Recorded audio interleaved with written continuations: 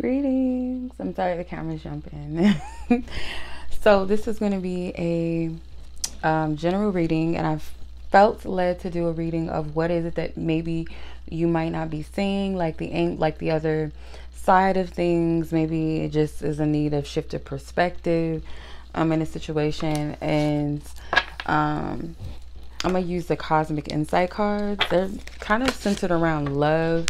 They're kind of messy. Like, they got some shadow cards in this deck. I was like shocked at some of the cards that was coming out. So yeah, so we're going to use this deck and the New Vision Tarot just to see like what's perspectives. And I'm going to hold off on the Oracle, and I'm going to do the Tarot first, actually.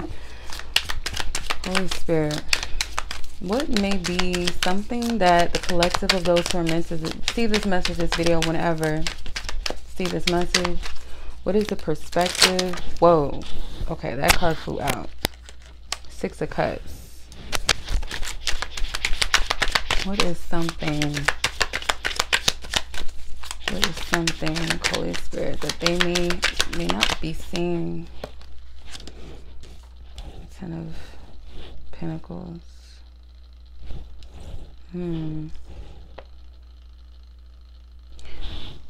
For some of them, getting a reason why someone could not commit to you or commit to either a commitment with you or just getting to know you for some of you. So you have the Six of Cups, the Ten of Pentacles, the Five of Wands, and the Knight of Wands. I feel like what's going on behind the scenes, like this is a situation I feel like is in the past. Getting like this person could be a fire sign or younger than you for some of you. Immature, someone that you really can't pin down, someone that still feels like they have a lot of exploring, more living to do before they commit to someone, or they feel like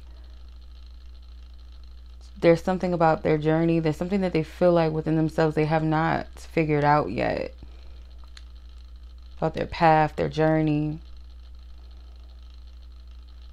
This person could be like the company they keep, or the circle of friends that they have in their life, or someone that they're close to, or maybe a few people they're close to might have a lot of drama. It might be people that are combative, kind of like low vibe type of vibe, like low vibrational type of people.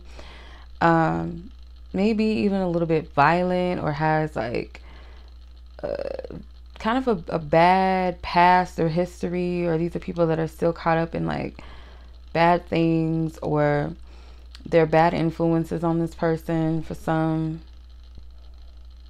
Or they might have in the past kind of lived like a very toxic lifestyle, very fast life, very dangerous life. With the Ten of Pentacles, it's like this person's upbringing has a lot to do with why they're not able to commit as well. You guys could have trauma bonded. Your childhoods could be very similar. You guys could have had absent parents, or parents that might have been in the house with you but were absent maybe emotionally, so that emotional fulfillment that you really desired as a child, or you may, genuinely need it, you seek that out in partners. I feel like both of you may have something similar or in common with that. Some of you guys could be single mothers, single fathers. Getting specifically a single mother, and this person could have considered that as well, their life and their age or their maturity level. This person may feel that some of you guys are very protective of your children. You guys might have a son. Some of you guys may have like a small child, and may have a older child and a small child. But I'm saying like part of it was something to do with childhood as well. So if you're not a single parent, it's definitely something with their childhood. You could have been very protective of this person. You may have wanted to nurture their inner child, whether you realized it or not, or you felt some empathy because you understand where they're coming from. Maybe very protective. For others of you, maybe a parent did not approve of this person, or this could be divine spirit or your ancestors do not really approve of this person. I'm not really saying so much so that they're a bad person to the core, but it's the life or the path that they're on that your spiritual team does not like. This person is trying to find their purpose or their path right now. This person is guarded mentally. They kind of protect their thoughts and their feelings. They don't share those things. They're very guarded. But this person could come across as someone that is confident. They could be someone that's very attractive, you know, dress well. They might drive a Mustang or have some type of sports car, like a fast car, sports car, motorcycle.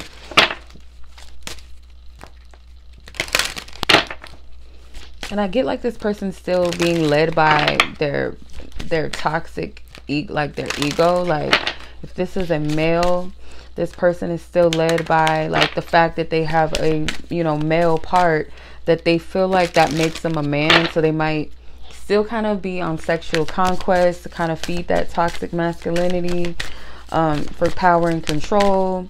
Or if they're a woman, they could be very masculine, very controlling, very domineering, I don't catch feelings type thing. Like it's not a healthy energy. There's a need for balance. Your spiritual team can see that this person would bring conflict to your life.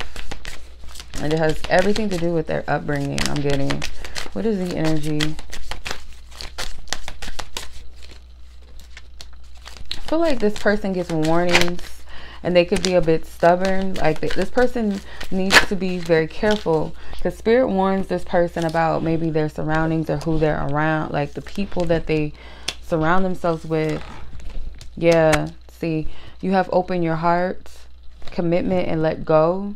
So yeah, this person didn't have the ability to open themselves up to love. It says it will help you attract more love, to open your heart. So this person, they're not in the space to really receive a healthy, loving relationship or attract it, because their heart is not open.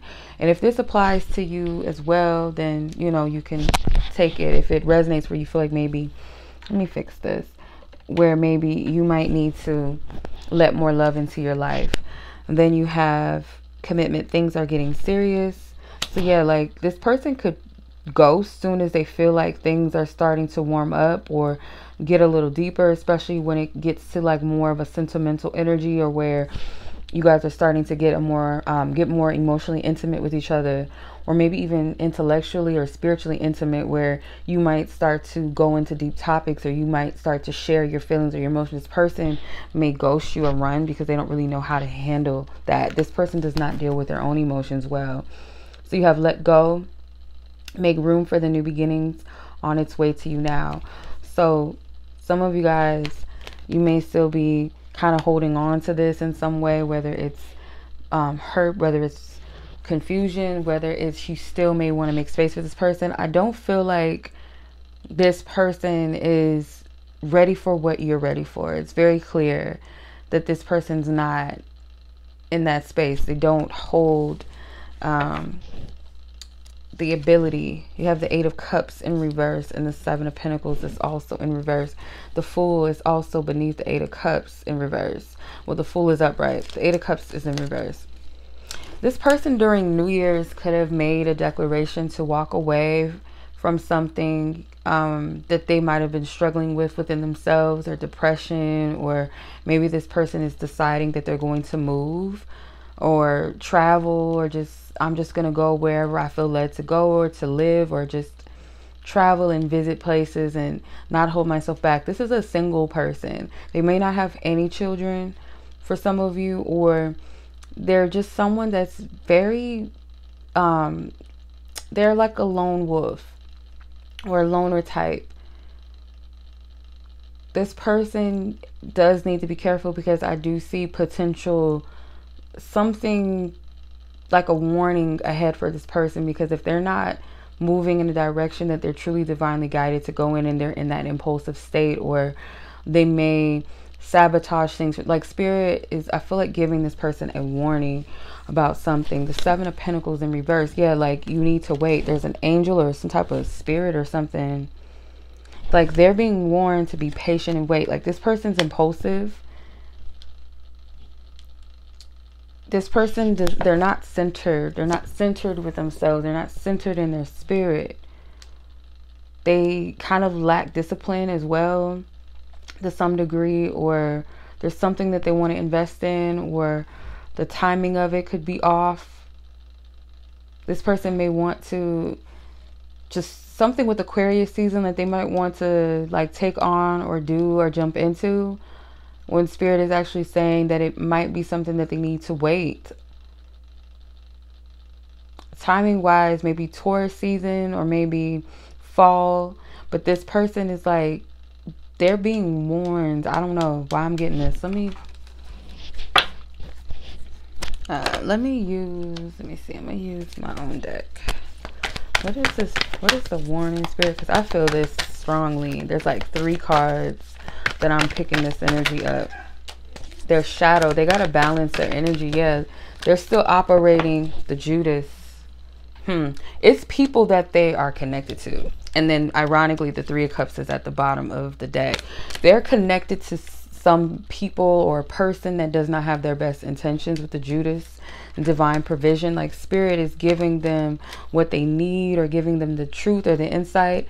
And I feel like there is a part of this person that may want to really walk in their light, their divinity, or their truth, or what brings them joy, but they have a side to them that they have not released and let go of. There's a need for balance. I keep getting that. Like, your spiritual team knows that this person is not in a balanced place with themselves. And like I said, if you guys have children, your spiritual team, your angels, your ancestors, God essentially, or maybe even family that know about the situation, this person, they see that this person is no good for the best interest of children or a child, like the type of life that they live, or just a lack of peace. Maybe if you're single with no children, it's just you, the lack of peace that this person will bring into your life, and the trouble, or you know, just the drama, because I feel like this person is still attached to drama. This person could even have a little bit of a drinking problem, maybe a smoking problem, or just kind of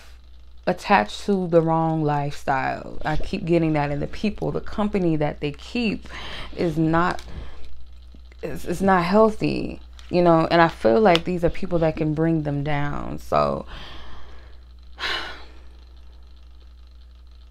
I'm gonna pull and see what the advice is. The divine wisdom, divine guidance.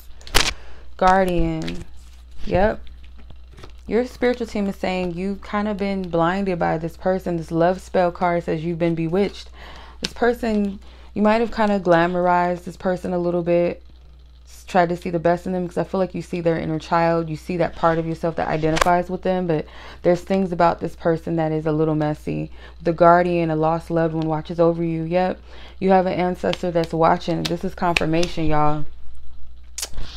If y'all want to book me for a reading, I will be getting back to personal readings starting Monday on January the 9th. If you're watching this around that time frame, divine insights for 2023 are also available on my website if you guys are interested. Yeah, if you guys like this video, feel free to like it, share it with someone you feel like this may resonate or benefit. Subscribe if you have yet to, if you like my vibe, and I would greatly appreciate it. Thank you guys so much. Have a safe weekend. Peace.